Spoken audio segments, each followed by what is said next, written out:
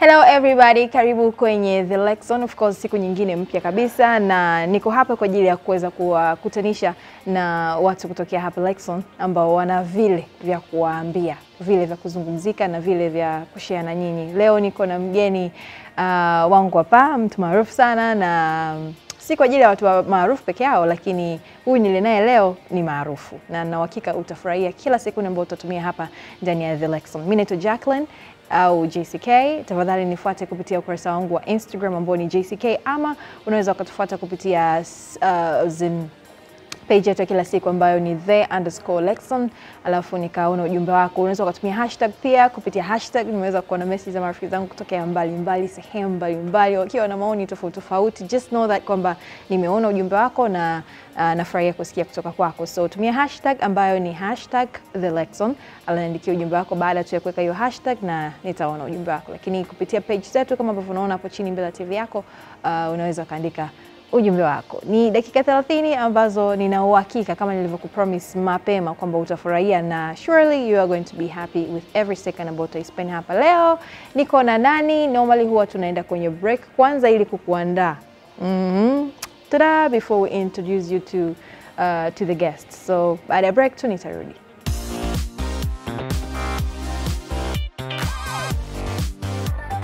Alright. Tumesharudi na I'm so happy, nina furaha sana kumkaribisha kwenu mgeni wangu siku hii hapa ya leo. Uangalieni. Anapojifanya yuko serious. Karibu sana Brother K. Mimi niseme asante sana kupita maelezo ya kawaida. Okay. Na nashukuru sana kwa kunialika leo kwenye kipindi chako hiki cha Lexon.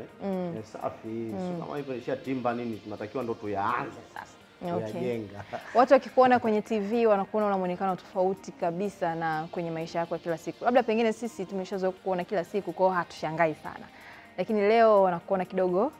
Na hapo actually by the way ananiambia kwamba nimechelewa kumwambia kwa hajadamshi vizuri. Unafikiri nini? Ndio iko hivyo. Yaani uliponipa taarifa ile sasa sitakiwa unaisisitizia. Sasa wewe ukufanya msisitizo sana. Kwa nini nimejisahau kidogo?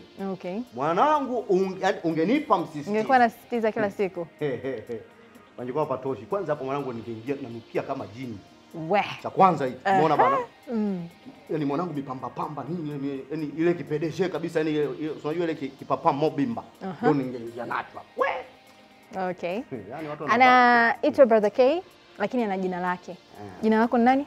Mimi naitwa Andrew Ngonyani.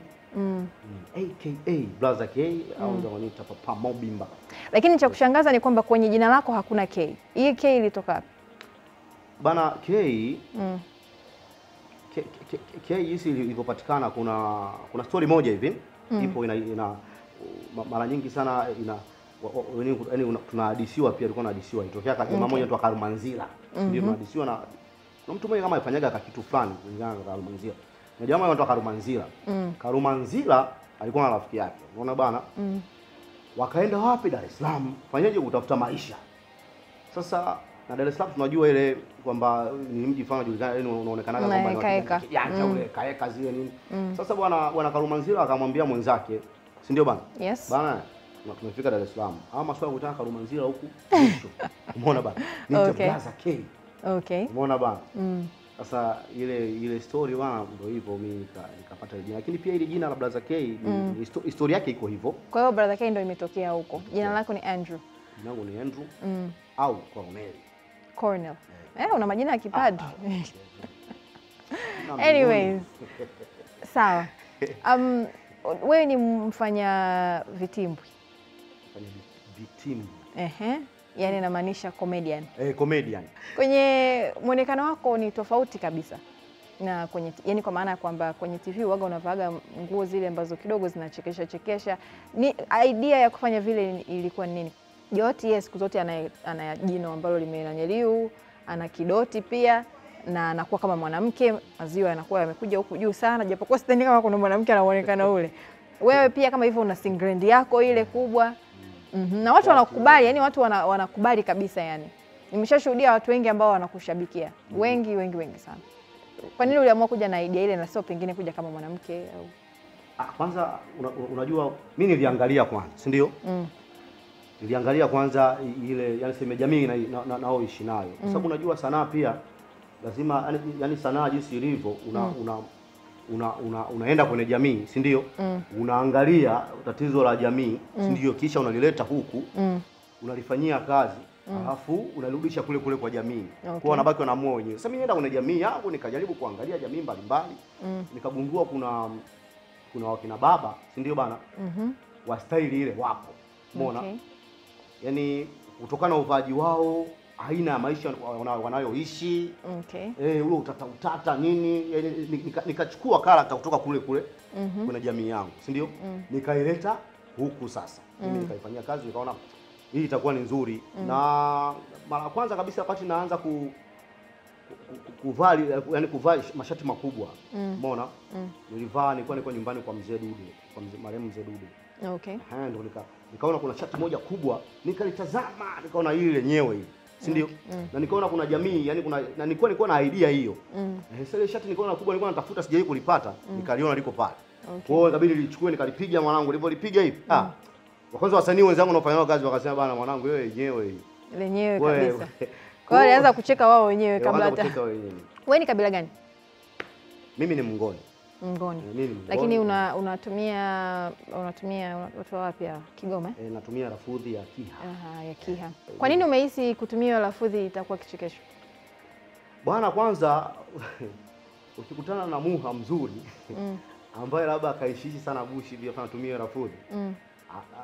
Afu kama unataka labda kumdhulumu hivi au labda kuna kitu kipo sahihi kabisa. Lakini unataka kumuelezea, si ndio? Unamwambia bana ukitaka kuweka hela benki, wewe mpe tu jamaa, utakuta yani utaratibu utafanyika benki hivi. Sasa utampaje mtu hela? Akiondoka na hela yangu huko benki. Kwa hiyo wanakaubishi kao, wanakautaratibu kao ambao kanafurahisha. Haya bana.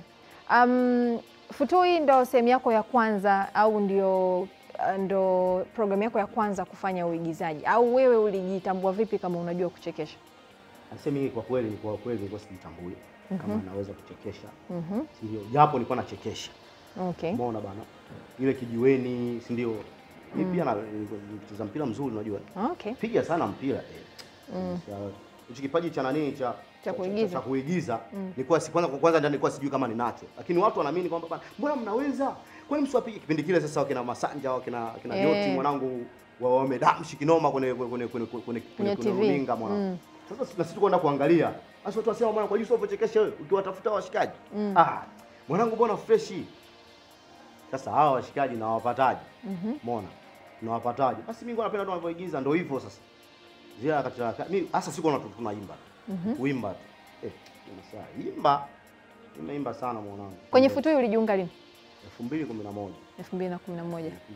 Na ndio maarufu kaanzia hapo. Maarufu kaanzia hapo. Mimi nimeingia Mwanza 2011 baada ya bonge la interview kufanyika pale Kigoma. Wakatangaza pale Kigoma bana kuna interview wanatafuta wasanii ambao wanaweza wakaigiza comedy na nini. Umeona bana? Alikuja Juma Ahmed Baragaza pamoja na Paul Mabuga. Kuja kutafuta vipaji. Bonge la interview wakatangaza bwana kuna basi wasanii wakajitokeza wengi sana. Lakini ndio ulipata nafasi sasa. Mimi kipindi hicho sasa mimi hata mambo sana nishaachana nayo. Ukina Baba Revo wameshachomoka mshaenda zao huko. Umeona bana? Nikaona mambo ya sanaa weka pembeni. Sasa wakati ndio wamefika sasa kutafuta wasanii. Kipindi hicho mimi fundi umeme. Kipindi hicho nimemaliza chuo mwanangu napiga zangu umeme. Umeona bana? Zangu za umeme. Simu, nikapigiwa simu na mkurugenzi wa wapi wa Kividea. Umeona? Anaitwa Babu Pasco jamaa. Anipigia simu bana. Kuna watu wamekuja kutafuta vipaji. Umeona bana? Kwa jinsi tunapokuonaga unavyotuchekesha, wewe unaweza bana. Nenda. Nikawaza. Sasa nikasema mwanangu, niende kufanya nini? Hakuna mambo nishamu kuachana nayo. Sieni. Ukakataa. Nikamwambia nitakwenda. Sasa unajua na yeye jamaa tunaheshimiana. Nitakwenda bana fresh, sikwenda. Siku ya pili akanipigia, sikwenda. Ya tatu akanipigia. Ile ya 4 sasa watu unaenda kumridhisha. Yaani tu alizike tu kama bana na mimi nilienda. Nikaenda mpaka pale. Bana nikamwelezea akasema sasa wewe umechelewa. Wewe unakuja siku ya 4 hii. Yaani wewe umechelewa kabisa kwa sababu mpaka sasa hivi walikuja watu kama 300 hapo. Umeona bana? Watu tumewafanyia tumepata watu 5. Leo ni interview ya mwisho kabisa. Ambayo tuna watu 5 wanatakiwa watoke watu 3. Baki hao wawili. Sasa hapo kuna kubaki wawili hapo na mimi ndo nikawekwa. Wakasema bwana tuna uzuri mimi nilipita kama kujishebedua tu kwamba bwana bypass kwa nilipita. Sikuwa nimejipanga ati ndakuja kuonyesha nini pale. Sikuwa chochote kabisa mimi. Nataka kuondoka hivi. Jamaa sasa lakini bwana sio kasema tumekubania njoo. Sema jamaa bana. Nataka kuniharibia. Kuniharibia. Njoo tukupiga interview na utakuwa mtu wa 6. Katika watu 5. Kwa hiyo watatoka watu 4 wabaki wawili. Sasa wewe interview yako itakuwa ni ya wazi. Hao walifanya interview ile ya mtu mmoja mmoja. Sasa wewe itakuwa ni ya wazi. Tutafanyia hapa mbele yetu hapa. Umeona? Wakasema bana action.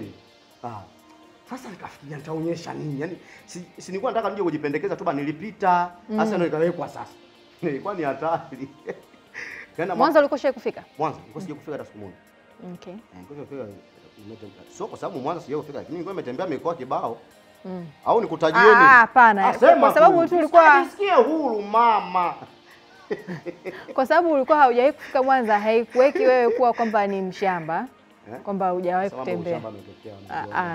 Wewe unataka kunitajia mikoa mingine. Mambo ya ushamba yameanzaje? Na maana unanitafuta uniingize kwenye frequency ya ushamba. Wewe bwana. Kwa sasa ukaja Mwanza kwa mara ya kwanza. Na sikuja kijinga. Ulikuja na train? Tunacheki Ulikuja na train? Train. Ni bwana nisikie. Train. TV wako tena train. Ulikujaje? Ndege. Pita Juma wenguni huko. Kwa hiyo mliletwa na ndege. Ndege. Waacha bwana. Ya precision. Kwa hiyo sasa wewe unajisikiaje ukiona watu wanakushangaa ile wanataka sijui mapicha nini? Unakutana nazo sana hizo? Yaani nyingi sana. Na una react? Yaani unajua kuna wakati paka yaani kuna mambo mawili. Wale ni unakuta ni washabiki, si ndio? Wanakupenda, wanafanyaje, wanatamani upige picha na wewe na nini, si ndio? Lakini pia una saa unaweza ukatokea sehemu una mambo yako ukashangaa wanakuja yani watu, si ndio? Wengi. Kiasi kwamba mwanangu mtu wengine wanang'ang'ania kukubeba, wengine wanang'ang'ania hivi. Sasa kila mtu anataka cha kwake afanye pale, si ndio? Na wakati unajua sisi mimi sinaga bouncer. Umeona? Una bouncer mpaka sasa hivi. Kwa nini hauna? Mimi bouncer wangu Yesu tu. Okay. Bouncer wangu Yesu. Kwa hiyo kuona kuna sehemu ukitaka kupita, si ndio? Unapaki labda gari kama kule unaanza kufikiria. Na katishaje hapa? Pandisha hapa na ingia. Wakati unakuja hapa je, scenario ilikuwa? Wakati ndio hivyo unapita unajikausha, yani wewe kuna ile mtu akikushtukia, si ndio? Blaza K unazuga unaongeza speed. Blaza K ukalogwa kama kuna watu wengi. Blaza K, blaza ukageuka fresh. Sasa ndio unaweza msururu, umeona? Unajua kuwa msanii sio kuwa mtumwa. Umeona bana? Sio kuwa mtumwa. Kuna baadhi ya washabiki kweli mimi yani hiyo nawachana tu rai. Unakuta mtu labda unapita tu na mizunguko yako mingine na nini fresh, si ndio? Mtu anakucheka. Na unaweza kusalimia bana, jamani, habari ya sasa hivi salama. Unafika tu ambia blaza K vipi, mbona usalimii? Wakati umeshasalimia, yani lengo lake anataka uende pale, uanze, si ndio? Utoa mikono labda mmoja usalimie mmoja, kitu ambacho sasa hakiwezekani. Ukisalimia mara moja tu bana, hata kama watu hapo 50, jamani, wewe mambo vipi, fresh, inatosha. Poa. Lakini mtu akwambia bwana usalimii. Blaza K mbona usalimii? Wewe Blaza K wewe umetoka hapo. Wewe Blaza K wewe. Oya. RC wa Dar es Salaam Paul Makonda ni mmoja kati ya RC ambaye anazungumziwa sana na mmoja kati ya RC maarufu sana. Sijui kama unakubaliana na mimi. Ni maarufu. Tunaona kabisa mambo yake. Kutokea hapa Lexon ni RC yupi anakuvutia? RC kwa Lexon, kwa mikoa sasa ya Lexon. Mikoa ya Lexon. Mimi navutiwa sana na John Mongea. Wa Mwanza. Wa Mwanza hapa. Kwa wa Mwanza. By the way, Lexon ina mikoa mingi sana. Unajua mikoa ya Lexon? Anajua yote. Mmoja.